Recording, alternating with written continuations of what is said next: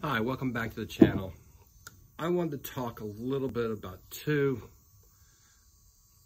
not necessarily overlooked, but not often thought about processes or things we need to consider going into fall gardening. A lot of you might know this. If you do, just click through it. I'm doing these for me and try to pass on some information. But one of them is not just calendar. Looking at nighttime temperatures on a long-range forecast. This weekend's a good example of that. I took off Friday wanting to be able to plant all my fall stuff, and I'm not going to be able to do it. We don't have the nighttime temperatures in the 10-day forecast, so the trend's not going in that direction. I will be able to plant Swiss chard, and that's about it. Getting beds prepped, I'll have all that done, but lettuce, spinach, two different lettuces I'm doing. My broccoli, which is getting too big to be inside, but I can't put it outside yet, so I'm kind of in a pickle there. It's just gonna be too hot. I don't have the temperatures for it. I don't care if the calendar says it's early September and we should start getting to that period. It just isn't there yet. A lot of those leafy greens need that nighttime temperature, soil temperatures cool to germinate. I could plant them, but I'd run a risk of them not germinating and rotting in the ground. And they might sit there for 3 weeks and all of a sudden come up. I might get poor germination. So I'm just gonna wait. I'll wait until I see that 10-day forecast, start seeing a couple of nights showing up in the 50s, kind of show me that trend. I can't worry about daytime temperatures in central Oklahoma. So in 7A, and I'm sure it's that way all the way across 7A, 7B, we can have mid-upper 70s all the way anytime during the winter. We get those spells like that. But it's that nighttime temperature that's gonna cool the soil down as we get less daylight. Which brings me to the second, one of the other things we don't think about in that term is, so there's actually three things. Daylight.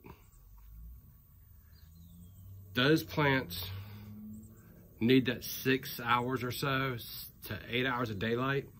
And that's gonna change in your time zone. Been thinking about this for years. I grew up in Maryland. It's different than here.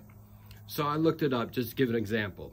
Cookeville, Tennessee, right on the edge of the Eastern and Central time zone. And I'm in Central Oklahoma, and I'm close to the Mountain time zone. About 3.5 hours west, I'm in Mountain time zone. Today, there's an 1.5 hour difference of daylight between the two. Well, as we get shorter and shorter days, that's gonna matter a lot. I am good into early December, still having plenty of daylight. When I was growing up on the East Coast, it wasn't the case.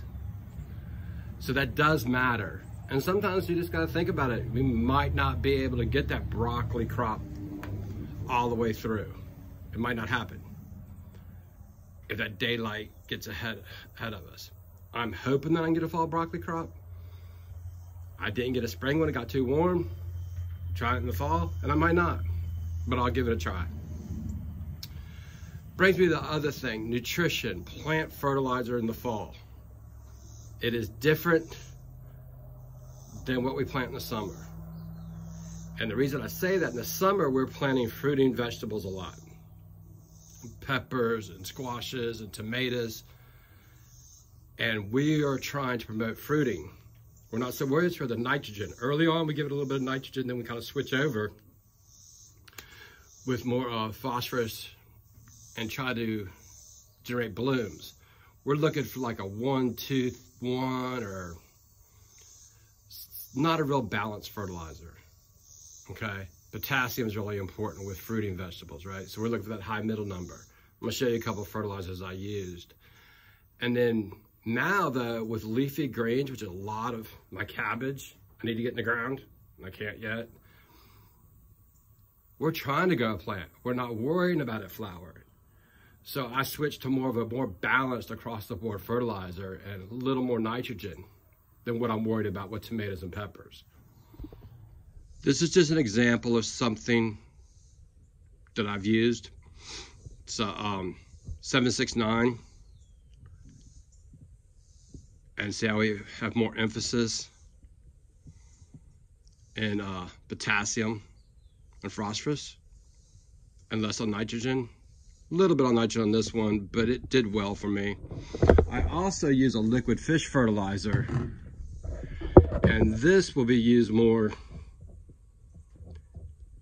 as a direct water. Now, I don't like foliar feeding as my leafy greens get more mature.